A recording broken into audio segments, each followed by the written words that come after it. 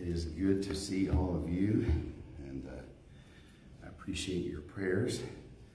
Last week, I was feeling better by midday last week, I think traveling all over the country in a way, I can't bounce back like I used to. And I used to be able to drive more than 2 hours without my feet looking like Fred Flintstone. And now all of a sudden I feel like I need to find some of Annie's pregnancy stuff because my ankles look like hers used to when she was having kids. Today is our last day, not our last day ever, just the last day of the series. We've been in a series called Breath. We begin our summer series next week. I would encourage you, saw the promo for that, Heaven on Earth, and we'll be working through that over the summer. And I'm excited about what that is going to be for us as well. But today we are completing our series, sort of our Pentecost series. It's sort of either side of Pentecost Sunday, and looking at the idea of breath. Breath is a type and picture type of the Holy Spirit. We've seen that, and we've talked about that over the last couple of weeks. Today, we'll start right from the beginning. Your verse that you can memorize, and I hope you will choose to memorize. This is a great verse to memorize. I think it'll be a great encouragement to you. It's from Romans 8:11. Let's jump right in. It says this: "The Spirit of God, who raised Jesus from the dead, lives in you." Can I tell you, if that's all you memorize, will you just memorize that? The Spirit of God, who raised Jesus from the dead, lives in you.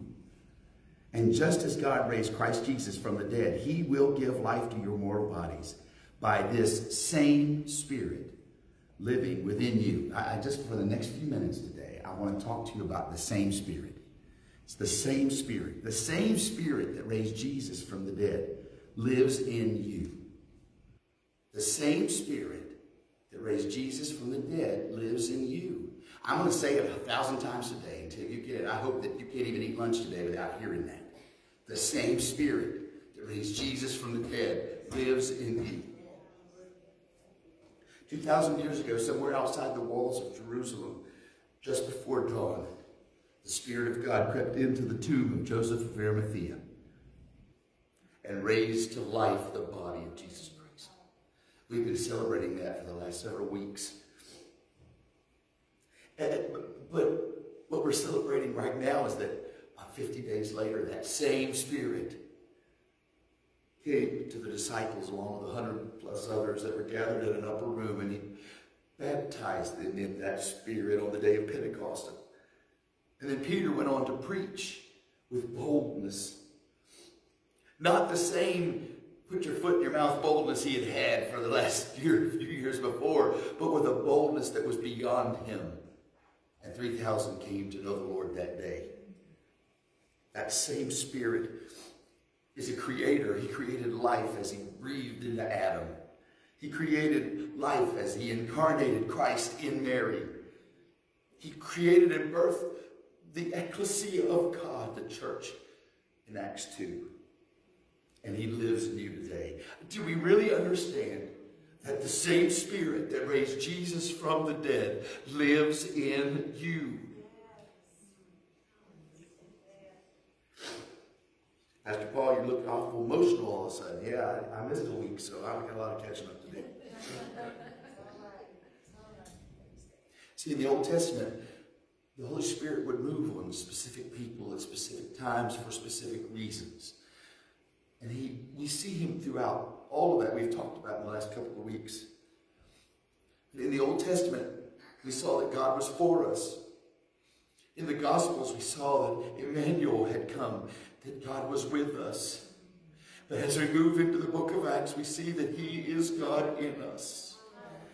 That same Spirit that raised Jesus from the dead lives in you.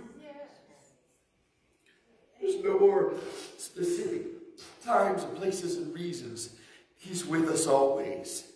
He dwells in us. Paul even says, when talking about fleeing from sexual immorality and those kind of issues, he makes this statement. He says, don't you know that your body is a temple of the Holy Spirit? He dwells in us. You are a new creation today because the same Spirit that raised Jesus from the dead lives in you. You are made alive today because the same Spirit that raised Jesus from the dead lives in you. You can love your enemies. You can bless those who persecute you. You are more than a conqueror today because the same Spirit that raised Jesus from the dead lives in you. My prayer today is that somebody here that's hearing my voice, whether you're here, you're hearing it today or this week or whenever, that you will experience resurrection. That you will experience that same Spirit that raised Jesus from the dead.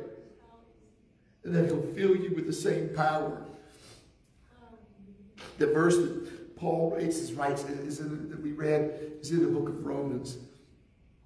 And Romans, that was one church that Paul didn't get to visit till like right at the end. It was a church that started, and it was one of the few, most of the books and letters that we see Paul write were to churches that he had planted or did those kind of things. And Rome was different. Rome was a church that he had never been to. And Rome was a really unique situation because Rome had at some point, we see this in Acts 18, that one of the emperors expelled Jews from Rome. Matter of fact, Priscilla and Aquila that we see in Corinth are in Corinth because they got expelled from Rome. And so then the believers that began to be made in Rome were all Gentiles. But then at some point, the Jews began to come back. And so now this congregation in Rome, these faithful Jewish followers of Jesus come back, and now they're going to church with Gentiles who aren't kosher, who aren't circumcised, who don't follow the law, who don't do any of the stuff they did. And suddenly there's this sort of conflict. There's these people that don't share the same kind of ideas and values, and they're coming together. In the book of Romans, Paul is writing to a church that's in crisis, a church in need of reconciliation, a church that's in need of unity, a church that's in need of getting along. And sometimes I think we read Romans as a highly theological book, and it is. But I suspect when you read what Paul's writing and you understand who he's writing to, it's just as much of a sociological book. He was writing to try to get these two very different groups of people and teach them how to live together, how to worship together, how to pray together, how to eat together, how to find their way together. And Paul is telling them that there is a Spirit at work within each one of you, and that Spirit has empowered you to live differently, to give you the ability to think differently. He's adopted you into the same family. And through that power of that same Spirit, you can live as a reconciled people who are reconciling others. And he's saying, here's the solution.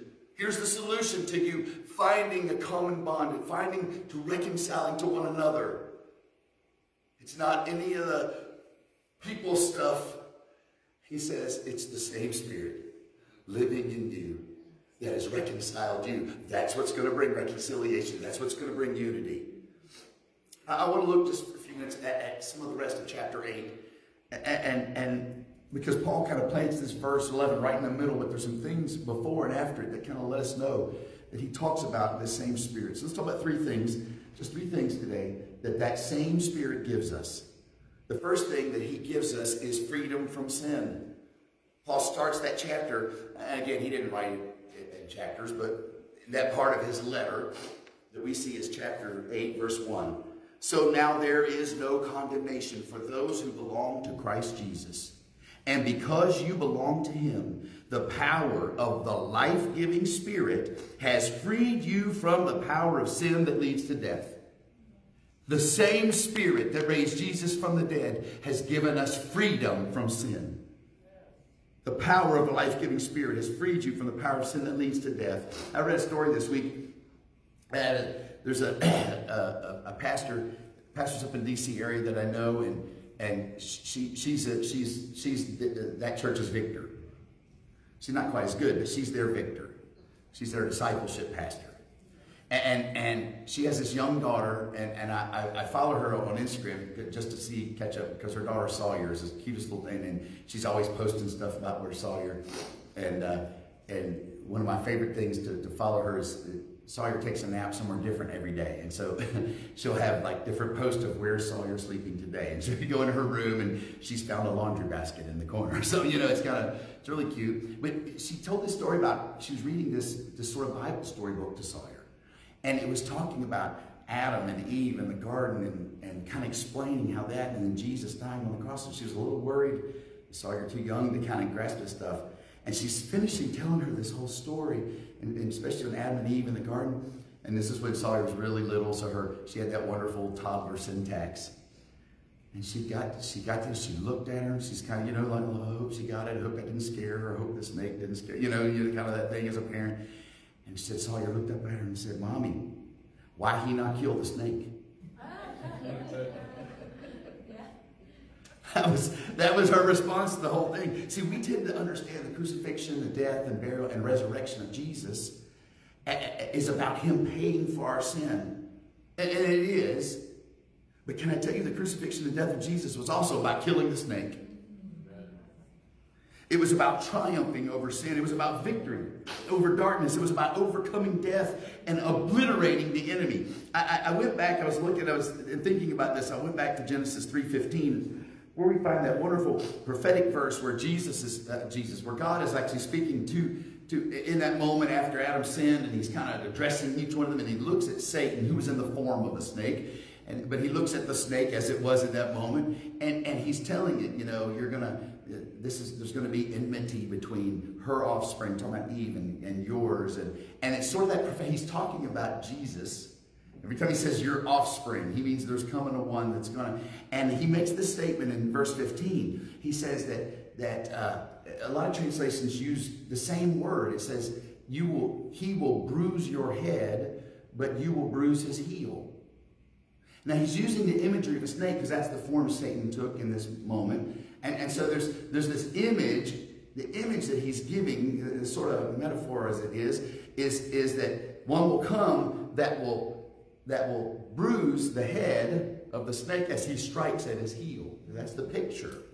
But he says you'll bruise his head, bruise his heel. But those are two different Hebrew words. The Hebrew word for he'll bruise your heel, talk about Satan will bruise the heel, means that he'll strike at with a hand or with a weapon of some sort. He'll attempt to strike at. That's all it means. When he says he'll bruise your head, that word, this is what it means. Severe compression to the point of misshapenness. That's not a strike. That's a crushing. Matter of fact, some translations actually say he will crush your head.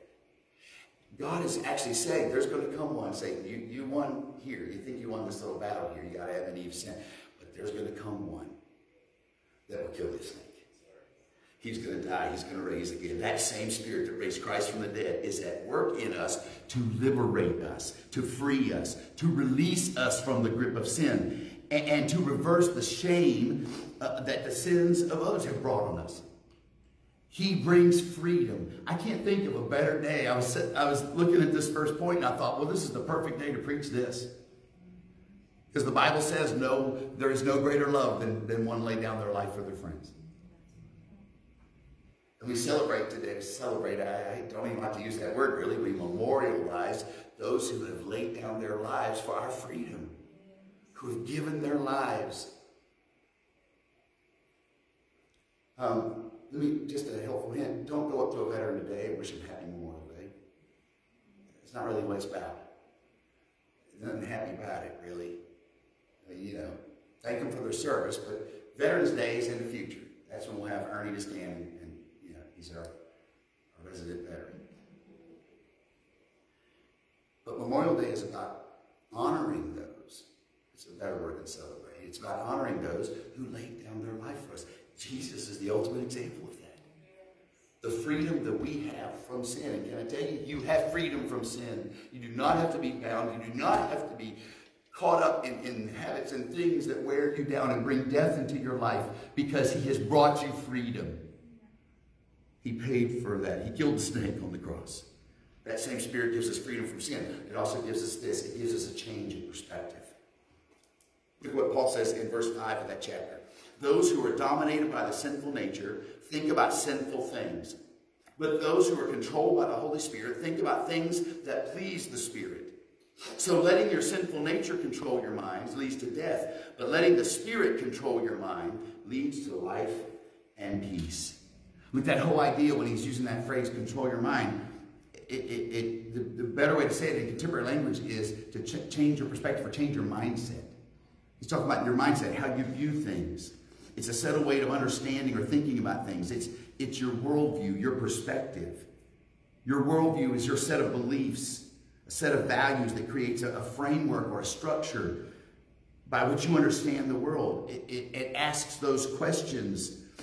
Who are we? Why are we here? Where do we come from? Where are we going? Is there a greater purpose? Is there an afterlife? But then your worldview also drives you to believe about moral issues and ethical issues and political issues. That's your mindset. It's how you view things. Your worldview gives you explanations for things in the world, like good and evil. Your worldview also gives you perspective on things that are a little bit closer to your personal life. How you're answering these things, or why things are happening to you, or what their purpose is to you. Let me give you an example biblically. Can I use a biblical example? I find it's good when you're preaching to use biblical examples. Somebody told me that one time. In Philippians chapter 1, we see Paul in prison. And he's there for a number of reasons that he could give. He could say, well, why, Paul, why are you in jail? Why are you in prison? He could have said, well, apparently God let me down. That could have been his explanation. He could think, maybe I did something wrong. I didn't live honorably enough for God. I somehow messed up. God's got me in prison. Maybe I made a mistake. He could sit and try to replay everything that he's done to try to figure out how he could have avoided his circumstances in that case. He could have blamed it on the enemy. My kids, when they were little, used to say, because they heard Andy say it so many different times, that's an attack of the enemy. And a lot of times it is. He could have said that. He could have said, this is the attack of the enemy trying to keep me from preaching the gospel. We need to have the church pray to free me immediately. Do these things sound familiar? Maybe just to me, because I've done all of those things. Why, God? What is going on? What did I do wrong? I've been in that place. He could have done all that. He could have blamed it on the injustices of that horrible Roman Empire that was ruining his life. I've done that a lot lately. Especially when I travel to other states, where somehow COVID knows there's a state line, and suddenly it's like there is none. There's a lot of different reasons or explanations or understandings that Paul could have used. But listen to what he says in verse 12. This is his explanation. He says, I want you to know, my dear brothers and sisters, he's writing to the church in Philippi, but he's in jail, that everything that has happened to me here has helped to spread the good news. His explanation for what is happening to him is that this is happening to me because so it can be a catalyst to help spread the good news. That's the thing he leans into. Listen to what he says in verse 13. For everyone here, including the whole palace guard, knows that I am in chains because of Christ. And because of my imprisonment, most of the believers here have gained confidence and boldly speak God's message without fear. It's almost as if he says, I believe that all things are working together for my good. And he wrote that in another place.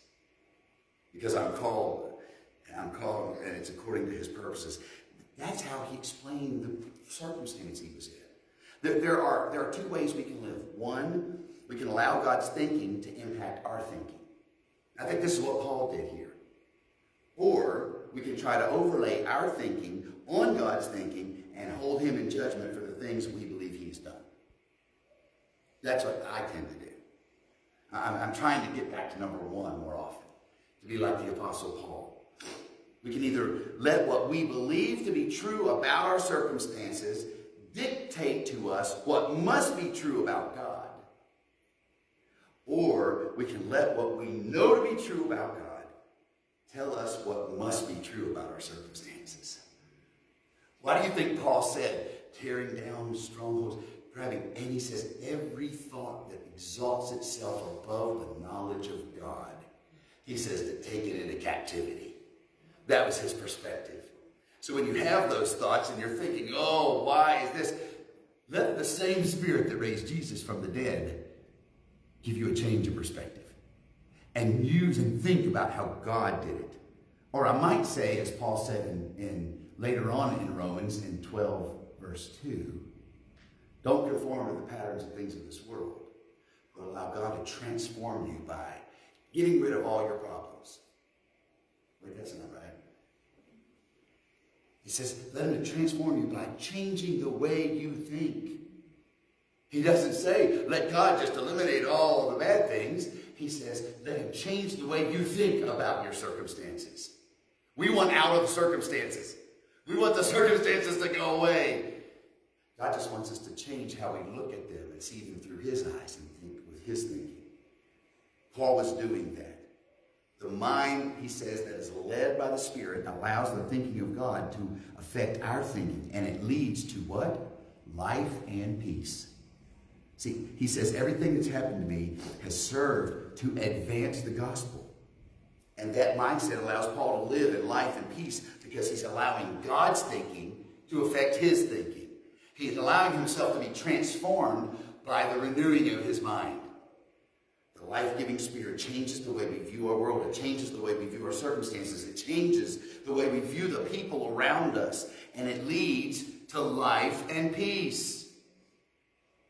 Some of you are struggling in crisis and turmoil and anxiety. You're in the same circumstances we all are. The circumstances probably aren't going to change. Maybe we can pray. We've been praying against the circumstances. That's okay. But if you want life and peace, it does not require the elimination of the circumstances. It requires you to have the mind of God. And that same Spirit that raised Jesus from the dead lives in you and can change your entire worldview. He's given you freedom from sin. He's given you a change of perspective. Here's the third thing. He's given us our rightful identity. In verse 15 of that same chapter, he says, so you have not received a spirit that makes you fearful slaves. Instead, you received God's Spirit when he adopted you as his own children. Now we call him Abba Father, for his Spirit joins with our spirit to affirm that we are God's children. That same Spirit of God that raised Jesus from the dead adopts you into God's family. You were adopted. There's a seat at the table with your name on it. See, Father was actually Jesus' favorite title for God. He used the word Father 165 times in the Gospels. He refers to God his Father in the Lord's Prayer when he's teaching the disciples how to pray. He says, pray this way, our Father. He refers to God his Father when he is in agony in the Garden of Gethsemane on his way to the cross. He cries out and says, Father, take this cup from me. Nevertheless, let your will be done. See, the Spirit of God gives us intimacy with the Father. And I know this is hard for a lot of people. I thought I was going to be able to point. I meant to pray earlier, pray for my mom and dad. My mom sends me messages. I'm not sure who's the one that's sick. She doesn't really make that clear. Somebody's not feeling good today. They were packed up and getting ready to head this way. Just all of a sudden, some weren't feeling well and had to step. And they wanted to be here. I thought he was going to be here because I was really going to sell this point. So my father, who's probably going to watch this today, maybe now, maybe later, maybe he'll just listen to my mom tell him about it. I don't know. This thing gets complicated for us because not everybody has a father like I had. A great father. An awesome father. And he reflected the love and joy and peace of my heavenly Father. He was a great picture and type for me. Not everybody has that. So this is tough sometimes when we talk about this idea of being adopted and having a father, because some of us had difficult relationships with your dad. You didn't have that kind of relationship. Or maybe your father was just absent altogether. It could be, if you're a lady, that you you've been so disrespected and mistreated by men in general that the idea of referring to God your Father is just off-putting to you. It's hard for you. But can I encourage you today that no matter what your earthly circumstances have been, you have a Heavenly Father that goes well and beyond anything you've ever experienced on this earth. There's a story, this has been written about a lot, about when President John F. Kennedy became president. He was the first president in a long time that suddenly had young children. And for the first time in a long time, there were young children running through the halls of the White House. Very different scenario than anybody who had worked there had been accustomed to. And it's reported that John Jr., John F. Kennedy Jr., would often run into the Oval Office in his pajamas and slippers and jump right up into his dad's lap. And in that moment, it didn't matter what conversation, what decision, whatever legislation he was looking at, no matter what cabinet conversation, no matter what officials or generals or secretaries or undersecretaries or whoever was in that moment, John Sr. would immediately turn his attention to John Jr. And it's like nothing else mattered. Now, for anybody else in that room, no matter how high a cabinet position, no matter how close to the president they were, no matter how trusted an advisor they were, for them to have jumped up in the president's lap would have been a little inappropriate. I mean, I don't think that would have worked. John Jr. knew who he was. He knew who his dad was. It didn't matter how many stars the guy had on his lapel. He could run right past him and jump in Daddy's lap. Can I tell you, that's the intimacy with the Father that the Spirit gives us. That loving, open, peaceful, joyful arms that are accepting and waiting for us. The Spirit wants to lead us into that. To have intimacy, yes, but to understand our identity and to understand that He is our Father. That's what the Spirit does. When you're adopted into the family of God, you receive intimacy with the Father. It changes your identity. And it takes away anything else that you might think about God. He says, listen, God is a lot of things, and we are to honor and revere, and there's be in awe of all of those things, but ultimately He is your Father. And the point is not that we somehow have some super spiritual relationship. I kind of struggle sometimes when people kind of break down the reverent side of God. And listen, if you call Him Daddy, okay, I'm not judging you. But that's not really what Abba Father means. It means a closeness. It means that close intimacy. But I think we can be close and intimate and understand who we are and our identity without destroying the reverence of who He is in the same time. It still works. God is waiting for you. He is both a reverent God, and I have these discussions with a lot of times other colleagues, other ministers, and depending on where they are on the spectrum of things, I have friends that are super reverent and God is Father. You know, they say with that deep voice, He's Father. And then I got friends way on this side that He's like, He's my daddy, you know. And we kind of have these discussions as to which. I'm not saying one's right, it's not about right or wrong, but I think God works in this wonderful balance where I think there are moments when His presence is heavy, when we realize the Creator of the universe has stooped low just to simply wrap His arms around us, that we just kind of fall on our faces in reverence and we're not worthy and we feel that way about Him.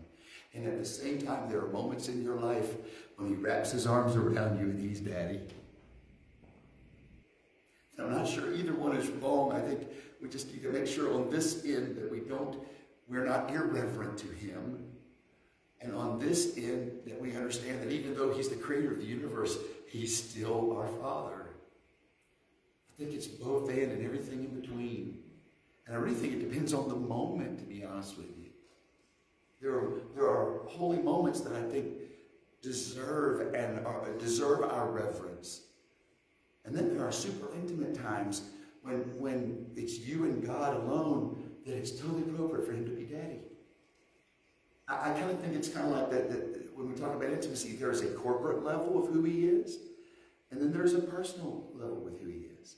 And I know some people want to just make it all the same. We're supposed to be intimate with him, even in a corporate, there's no difference. Well, there is a difference. I have been instructed since the time I did premarital counseling that I am to be intimate with my wife. That's my responsibility as a husband. But they frown on that a little bit at the Golden Crown. There's a time and a place. There's a place, and I think we've got to find those moments where we understand. Now, can I tell you, it's okay if you're here and you need God and you need Daddy in that moment. It's okay if you're right here amongst everybody else. That's why we have a freedom here, okay? But understand that it's not one or the other. It's both and. He's all of that together. That's why I love this picture of Kennedy and John Jr. is because it's very reverent, it's very moment, but in that moment, he's Daddy and he's, it's the same. Listen, that same Spirit that raised Jesus from the dead is in you. And he wants you to have freedom from your sin. He wants you to have a new worldview, a new perspective. He wants you to have God's thinking in your life. And he wants you to have intimacy with the Father. He wants you to understand who you are and who your identity is. See, the point is not whether he's Father or Daddy. The point is that you are his child. And that's who you are. It's really not who he is that's as important as whose you are. And do you belong to him? I couldn't think of a more appropriate way today when we were closing the time with music worship today. That's what we were singing. It requires us to abandon our hearts, to surrender all, and to have all that we are to be his. Because it totally acknowledges who we are in him. When we surrender to him, when we identify as who we are as a child of God, it's a place of surrender. Paul says, not because you are slaves any longer, but because you are adopted, you are children of God. That's what that same Spirit does. I just want to close with this. This is number 4. This is Appendix 1A. This is extra. Something that same Spirit also brings to us. A magnet is just something that's been, I don't understand the physics of it, but it's something that's been magnetized. Well, that's really good, and that's deep. Something happened, they do something to it, it has something to do with electrons or protons or something, but what it does, it causes things to attract to it, but not everything. You can take a magnet and run it across a bunch of things, but it has to, the way it can attract is to have things that have the same substance in it that's in the magnet.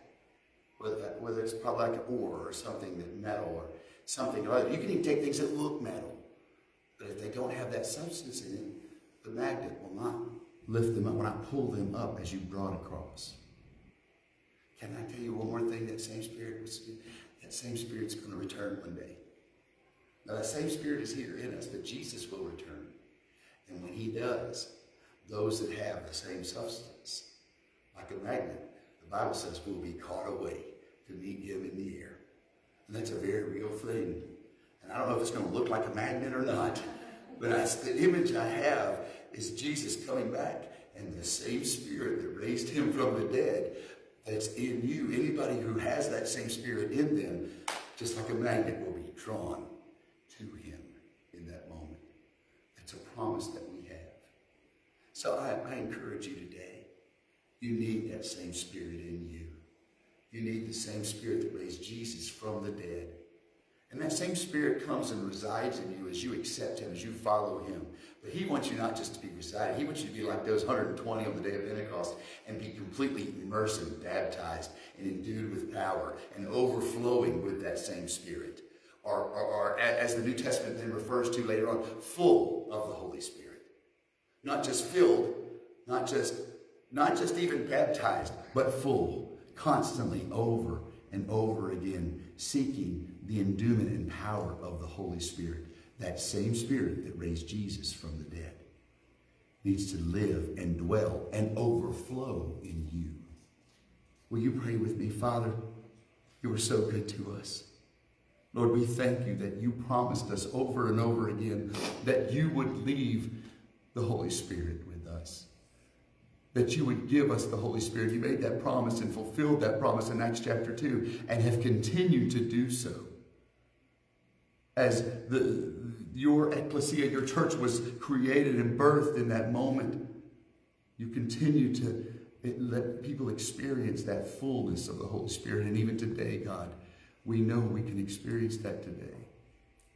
God, I just pray for those today that need to make that, maybe that first step to follow you, to admit that they're a sinner. Without you, they can't do anything. They need to change direction and follow after you, to acknowledge that you came, you died, you rose again, to ask you to be the Lord, the supreme authority, the owner of their life, and allow your Holy Spirit to dwell in them. Those of us that have made that confession of faith, God, I just pray today that if there's any that haven't been completely and fully immersed and baptized in your Holy Spirit, that they would pray that today. God, I pray that any person that has that desire today, that you would fill them, baptize them, overflow their life with the power of the Holy Spirit. That same Spirit that raised Jesus from the dead. Continue to do that for us. Continue to put that dwelling in us. God, I pray that you will create a thirst in us like we have never had before, to be full of your Holy Spirit, to be continually asking and seeking the empowerment and enduing of power of the Holy Spirit in our lives, that we would stay full of you, that same Spirit that raised you from the dead. We thank you, Father. Thank you, Jesus. Thank you, Holy Spirit, for being in us and with us today.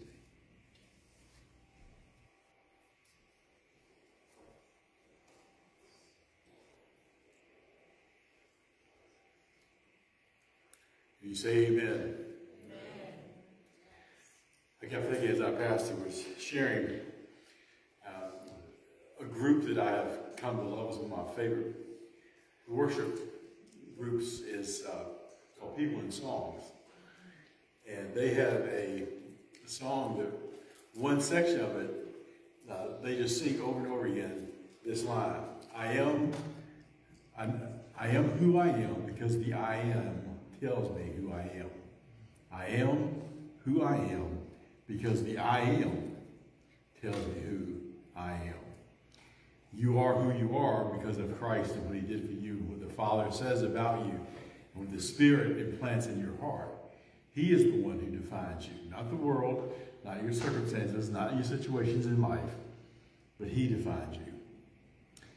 We want to give you an opportunity to respond to the message today. We encourage you, if you would, to fill out your connection card. On the back of that is a scripture you can memorize this week, and there are some action steps you can take. So if you would, check those off and then turn the card in before you leave today. You can always respond with your tithes and your offering, honoring the Lord with a portion of that He's blessed you with. And then you respond as we're going to do in just a moment to go to communion. This weekend, of course, is when we celebrate Memorial Day, but in the traditional church calendar, today also is Trinity Sunday. Trinity Sunday is always the Sunday after Pentecost Sunday.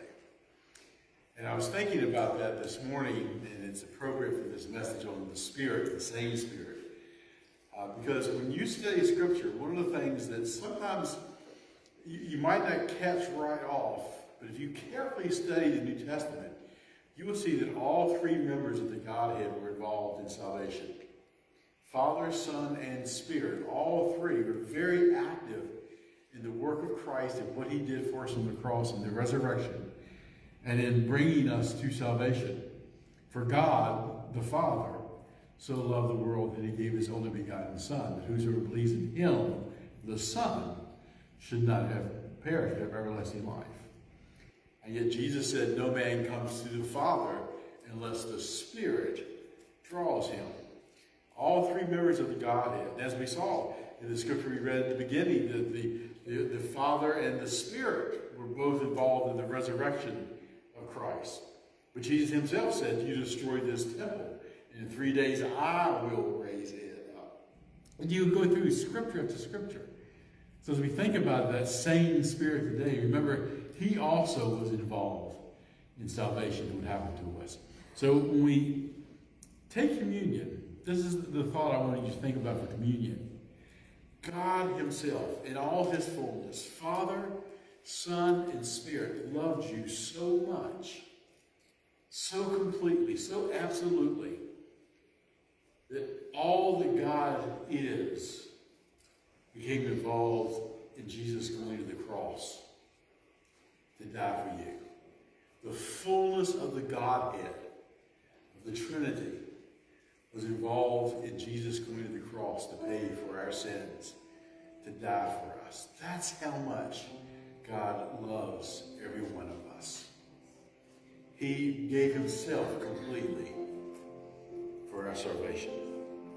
You just take a moment, and as Scripture said, examine yourselves, prepare your hearts to receive communion today. Father, we do just that. We take just a moment now, and in quietness we look inward and prepare our hearts to celebrate the Lord's Supper.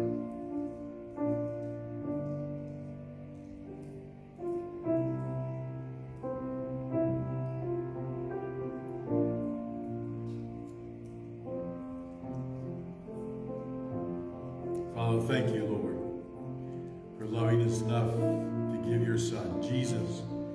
Thank you, lovers, for loving us so much. You gave your body and your blood for our salvation. Spirit of God, thank you that you empowered Christ, that he could do the work that he did, and you have drawn us to the cross, to salvation. We give thanks and we remember today. On the night in which Jesus was betrayed, the Scripture says that he took the bread and he broke it. And he said, "This is my body, which is broken for you. Do this in remembrance of me."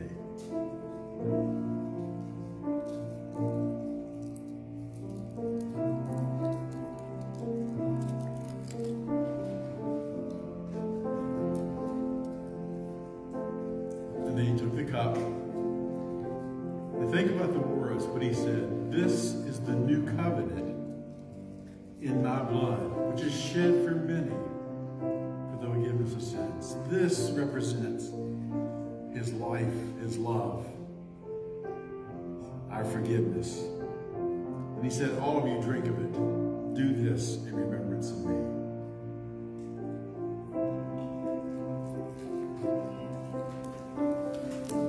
Thank you, Father.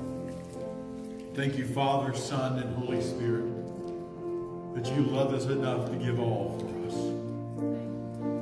Thank you, Father, that you loved us enough that you sent your Spirit, that same Spirit that raised Jesus from the dead, to forgive us for our sins, Father, to change our very perspective on life, and to name us as your children, to adopt us as sons and daughters of God, to do the work of salvation and redemption in us. Thank you, Father.